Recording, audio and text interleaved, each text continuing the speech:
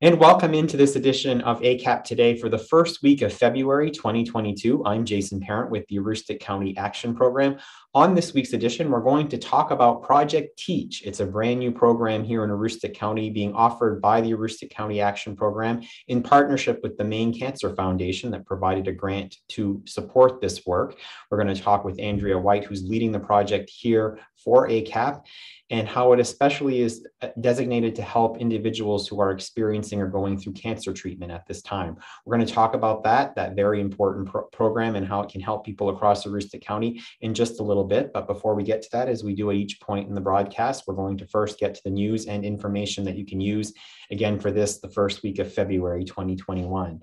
And with our news, we begin with the announcement, as we had predicted or had shared with you last week, that the statewide community needs assessment and the complimentary Aroostook County report are now available for viewing. You can go on to the ACAP website to view either the full first of its kind statewide report put out by Maine Community Action Partnership, our statewide association that covers all 10 community action agencies, and view the specific Aroostook County report that is based upon the data collected, as well as the interviews that were conducted and the survey results from across the region. More than 800 people were surveyed, and altogether about 1,000 people took part in this process at one point or another. We invite you to go see those, as we will be building our agency's strategic plan on the needs addressed in the community needs assessment for the next 3 years. And we are also sharing it obviously with all of you and community partners who we hope join us in our efforts to combat poverty and other challenging issues in this community that are identified in the community needs assessment. So please go and check it out on the ACAP website, acap-me.org. We also want to let folks know that in partnership with our sister CAP Penquist out of Penobscot County, we are offering a partnership program called the Foster Grandparent Program. It invites volunteer grandparents to serve as role models, mentors, and friends to children with exceptional needs. We will be talking about that further and in further detail in a future edition of ACAP Today. But in the meantime, we certainly invite you to check out the information, give a call to learn more about the program at 1-800-215-4942, extension 3611. This program is open to volunteers ages 55 and older who are invited to stay active by serving children and youth at schools, nonprofit childcare centers, and preschools. And they, as a result, receive a tax-free stipend that won't affect their Social Security, their SSI, rent subsidies, HEAP, or any other benefits. So it's a great way to volunteer, also make a little bit of a stipend there and not have it impact your household income against some of those critical support programs that many seniors rely on. We also are reminding folks again, we talked about this last week, that there's a bad art party, and it's just what it sounds like. It's going, and if you're not the most talented artist like I am, this is a great opportunity for you, especially youth, because this is designated specifically for youth and will be held for students in grades 5 through 12 on the afternoon of Friday, February 4th, which in Presque Isle is an early dismissal day. So students looking for something to do that afternoon when they're out of school early can head on over to the Presque Isle Housing Authority's community room at the Birch Street Community Center again on Friday, February 4th. We'll be providing snacks, drinks, hot cocoa, and coffee available there. Give us a call at 764-3721 if you'd like to make sure that you have a slot available there. I think you can just show up though. And we also are encouraging people to give us a call if they have art supplies that they'd like to donate for the children to enjoy, the young adults that are going to be there to enjoy. So again, if you have art supplies that you'd like to donate, reach out to us here at ACAP, and we gladly take those to help support this bad art party coming up at the Presque Isle Housing Authority on Friday, February 4th.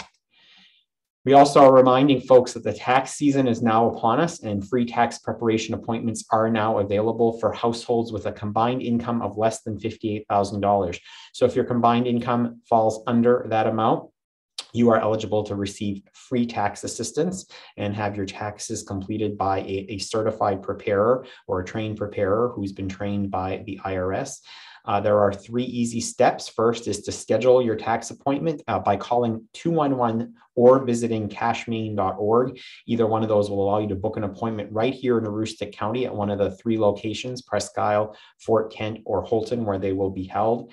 And you can also, once you see if you qualify, then you will actually participate in the tax filing process. And some of those are the drive-through drop and scan files.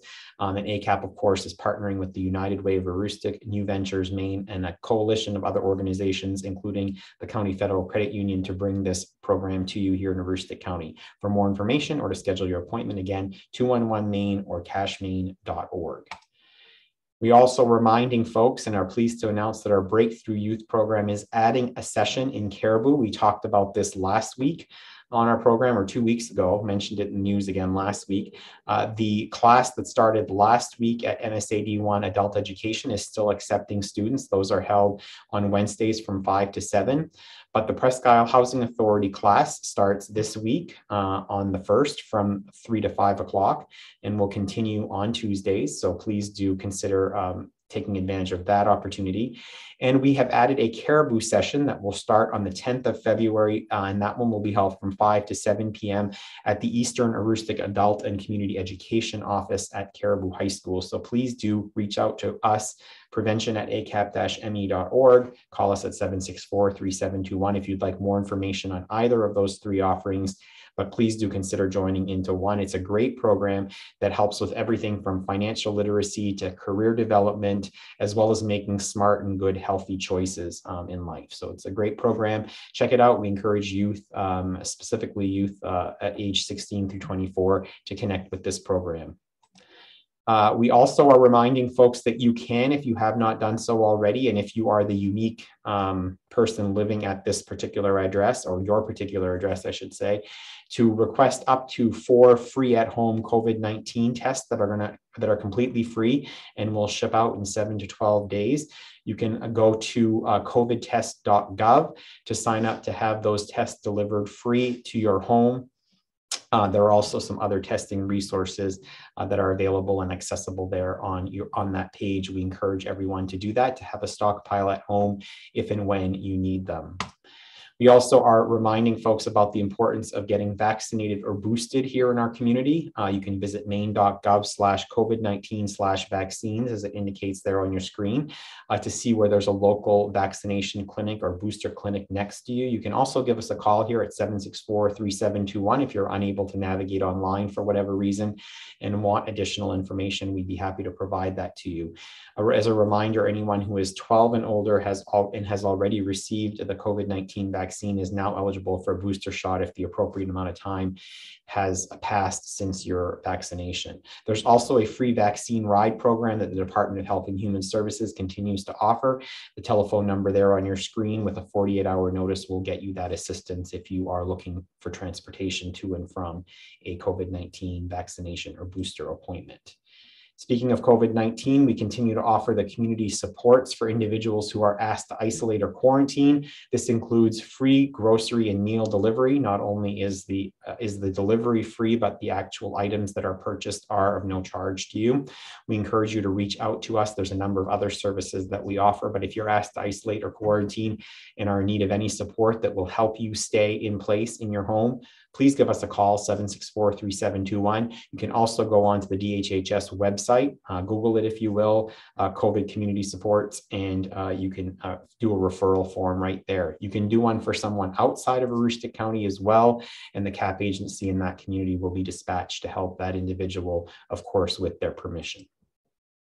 The Emergency Rental Assistance Program continues to take new applicants. At this point, we are especially encouraging senior citizens in the community who have not yet applied for the Emergency Rental Assistance Program to continue to do so. The parameters of the Emergency Rental Assistance Program are rather simple. If you meet the income qualification guidelines, which are listed on our website, we'll also talk you through those if you want to give us a call so you can determine if you're income eligible.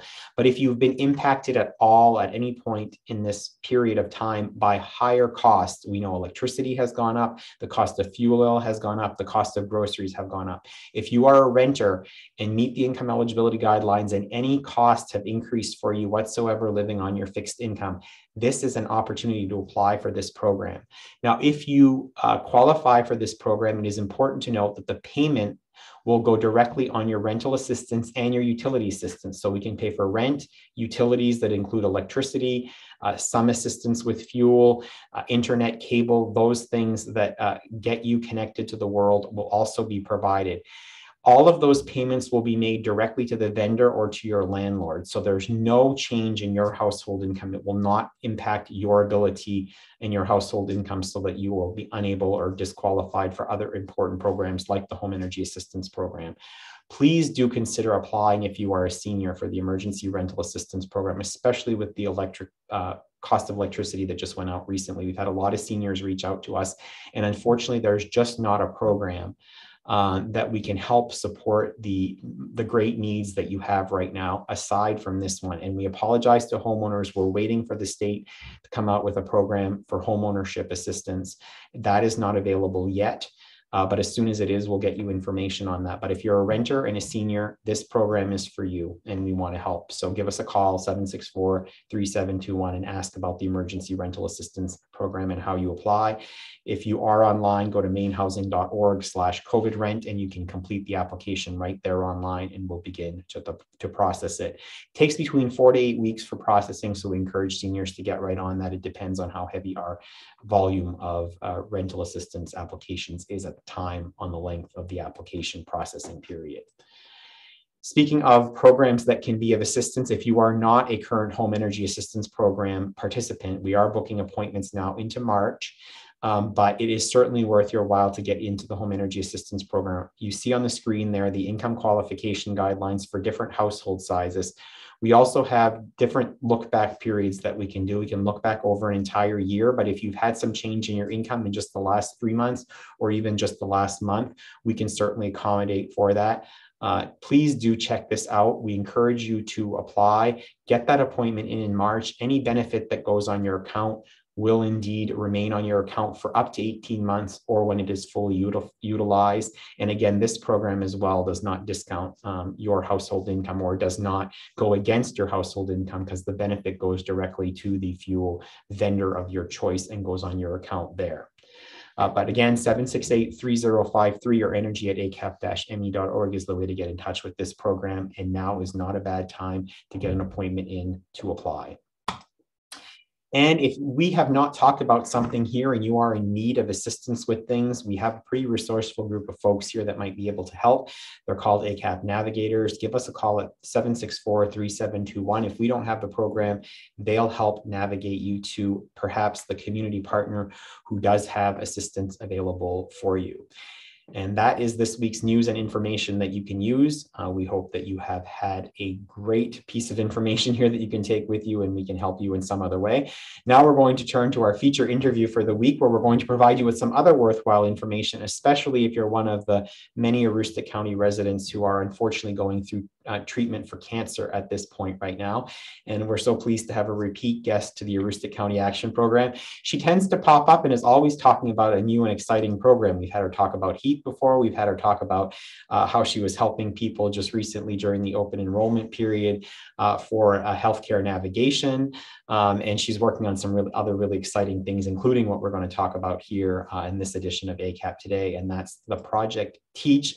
And I'm pleased to welcome back to the program Andrea White. Andrea, welcome.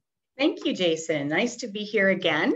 Right. So I'm going to bring up a slide here so that we can start right from the top to talk about Project Teach, and you can explain what this exciting new initiative, and from what I'm understanding in your first few weeks already working on this much needed innovation and opportunity is for the people of Aroostook County. It so sure is, Jason. Yes. Thank you. Thank you. Thank you.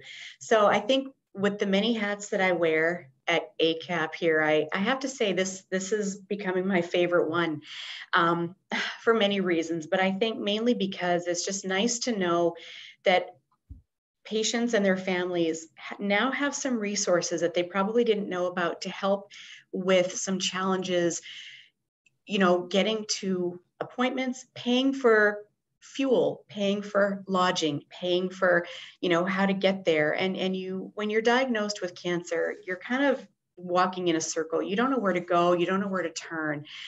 And over the last couple of weeks since I've learned about this grant and have been working with this grant from the Maine Cancer Foundation, a wonderful organization who's raised millions of dollars over the years for this exact reason, is that there's so many resources out there that we just don't know. And you're confused and you don't know where to turn. So I have been finding about a ton of resources just in the county area that I myself didn't know about. And I am going to work to be able to publish those resources that I've learned about on our ACAP website for everybody to enjoy and to research and look. But as far as ACAP goes, the Project Teach grant from the Maine Cancer Foundation is to assist with food, lodging, and transportation. So that being said, there is no income guideline requirements to be able to get this funding from ACAP and lots of other programs that I'm going to put on the website soon, which is good because the last thing you want to worry about is financial statements and all of this for a very small stipend of assistance.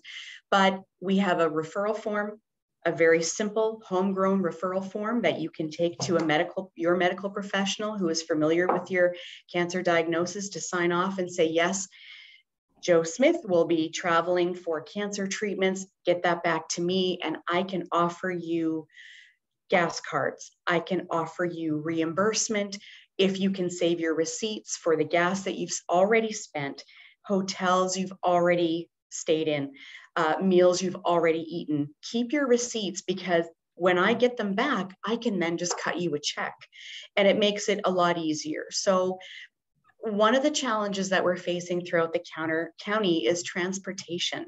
There really isn't anybody. I wish I could say, yes, ACAP has volunteers and we will drive you to your appointment, or it doesn't quite work that way.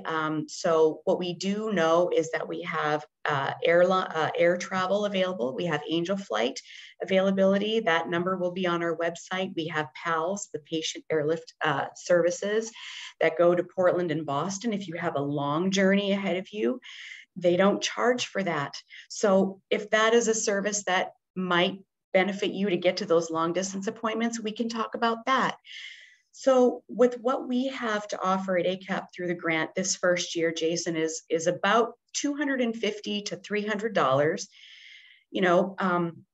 It's not much, but I can also put you in touch with other entities that I know offer financial assistance and stipends also. So it's just a matter of me networking other organizations in the county to kind of help the patients as a whole, kind of get to where they need. So a couple $100 here and there from different organizations will really help. And, the last thing you need to worry about is, how do I get there? I need to stay in a hotel. Well, that's expensive. Well, you know what? Maybe there is a place that you can stay for free, like Sarah's house in Holden, if you're having cancer treatment in Brewer. There's places, there's all kinds of resources like that we're going to post on our website, and that you can call and just make a reservation, reach out and go from there. And it can be very daunting, and we know that. So if I can give you 100 resources to look into, then I will, and I'm going to. So it's been a wonderful journey for me to kind of find out all of these other resources and partners in the county so that we can deliver the best ability for you to get to that cancer treatment. Because like I've said before on WAGM News, I said, it's not an option for you not to get there. You've got to get there. And so let me help you try to get there. So it's been wonderful. It's been I've talked to lots of people already. And they're so grateful. It's been wonderful. And Andrea, I imagine you're also connecting them. You just went through the news segment with programs like the Home Energy Assistance Program and with rental assistance program if they're a renter, to really, beyond just getting them to and from an appointment. Life sometimes obviously changes drastically with a cancer diagnosis. It sometimes impacts your ability to be gainfully employed. So you might qualify for these other programs that will help lighten the burden in other ways as well, correct? Yes, that's actually true, Jason. In fact, everybody that I've talked to so far, I have invited them to look into some of our other programs. I can put stuff in the mail for you. I can give you the website. I mean, I can point you in the right direction, because, you make a really good point, Jason, is that this isn't just, a cancer diagnosis. This is a life diagnosis. This is something that's going to affect your life from the top down in so many ways. And there's other resources that we have that I'm happy to share, and I have been sharing. So our website is fantastic.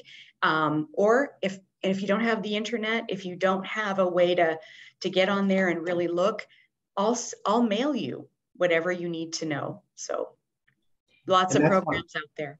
And that's one of the things that I think you were just talking about in part of your sort of first answer to my first question about what is Project Teach. One of the things you're going to be doing, as I understand it, is pulling together a resource guide so that people will have it in one place online to go and to see, because as you've been learning in this new role, there are resources available out there. It's just sometimes connecting the dots, especially for somebody who's experiencing a diagnosis and just flooded with other information. You have been able to sort of help pull that together for folks, correct? Yeah, absolutely. No, it's been a real learning curve for me.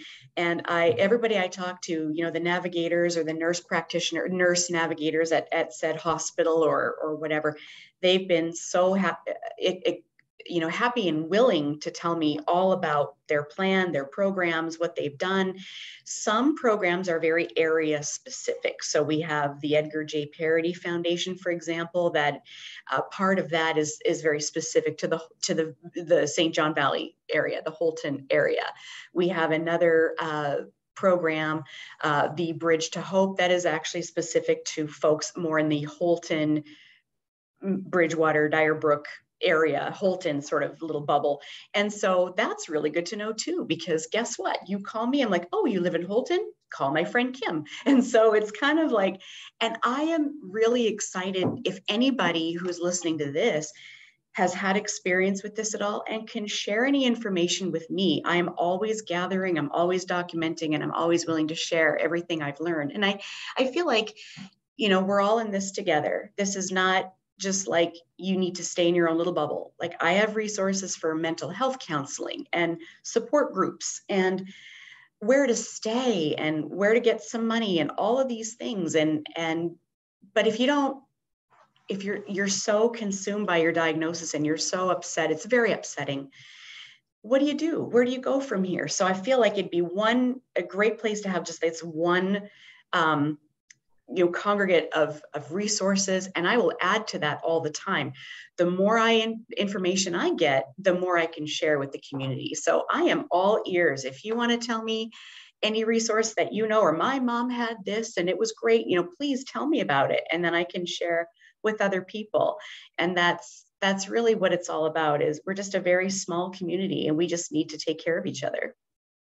And that information is in the process and will be posted soon on ACAP's website, correct? It will. Yeah, we're working hard on it. And I will add to it as I get more information. In the meantime, you're also a resource. You can help talk people through. I know you've been working with individuals who have called you directly, who have connected with you after seeing some of the media information, perhaps after seeing this interview that might touch and reach somebody. So people can directly reach out and contact you, and you can help sort of talk them through some of those resources and help get them connected in addition to the support we might be able to provide them? Absolutely. Anytime. And if I'm not here, if I don't directly pick up, just leave a message. I call everybody back by the end of the day. Great. And this, if you want to just share your contact information with folks verbally, I've got it up on the screen, but if you want to share that, that would be helpful. Absolutely. So my email address is awhite@acap-me.org, or you can call 764-3721 and dial extension 150. And you'll get right to my desk. All right. That's Andrea White. Andrea, anything else about Project Teach that you wanted to share that folks should know about? I just think that it's just such a wonderful resource that we have been the privilege of being awarded this grant, and to be stewards of such an important mission, is really important. And, this is so meaningful. I I used to work at an area hospital for many years, and one of the oncologists told me with great confidence, he said, "This is the highest level of cancer I've ever seen in my life up here in this region. Nobody knows why, but it just is what it is." And so because of that, it's more important now for us to be able to have these resources at our fingertips, and see what we can offer you. It's a wonderful thing. And Maine Cancer Foundation has been amazing for years in getting their mission out and getting the money out there to help people in more ways than one. We are certainly appreciative to Maine Cancer Foundation for this support and for allowing this program, Project Teach, to be launched here in Aroostook County through ACAP. So indeed, I join in thanking Maine Cancer Foundation along with you, as I'm sure all of the people who will benefit from Project Teach can certainly do as well. Andrea White, thank you so much for being my guest on this edition of ACAP Today. Before we leave you and before we leave everyone else, just a couple of quick reminders that we do at this point in the broadcast. I'd first want to share with you all that if you'd like to join our team, like Andrea did, we have so many position openings right now across Aroostook County. We've had some new programs, not only this one, but others that have been added, and we've been able to add some positions and other key programs. We're definitely a growing organization, and we'd love for you to be a part of that. We have a number of community educator positions, including in housing stability, SNAP education, and oral health that are available. We would love to see folks who have talent and skill in the construction and trades or interest in that. We can help train you. In weatherization workers, that's going to be a huge growing field within our organization as more weatherization dollars come into Aroostook County. So if you would like to help keep seniors and families in their homes and keep them warm during the winter, we would love to have you consider applying and joining our team. We also have a number of positions available in our early care and education classrooms, from Presque Isle to Fort Kent to Caribou, and a bus driver in Dyer Brook, and also have a custodian opening in Presque Isle. So if you have what it takes for any of these positions, we would love to see your application. You can connect with us at acap-me.org or visit our Facebook page and get more information. We have some benefits as well, so certainly worth checking those out. And we'd love to have you join our team. And as we do at each point at the end of our broadcast, we are taking you to our snapshot of the week. And as we have done since the beginning of this new year, given that it's ACAP's 50th anniversary, we are doing a throwback snapshot of the week each week. And this is a throwback to 1981, where a member of our energy and housing team there and then was installing what was called, and I'm not a technical person or a handy person by any means, but what I'm told is a bread box water heater on a house back in Presque Isle back in 1981. And so just a way to touch on all of our programs. Last week, it was a snapshot from our early care and education programs with kids at one of the centers in Presque Isle that is no longer still up and operating as a building. But we are pleased this week to spotlight in our throwback snapshot of the week our energy and housing team with this photo of a team member back in 1981. And with that, that's this week's edition of ACAP Today. We are so glad that you joined us here on this first week of February. Please stay warm, folks out there, and stay safe. We'll be back next week with another edition of ACAP Today with another great topic and some great guests. We'll see you then.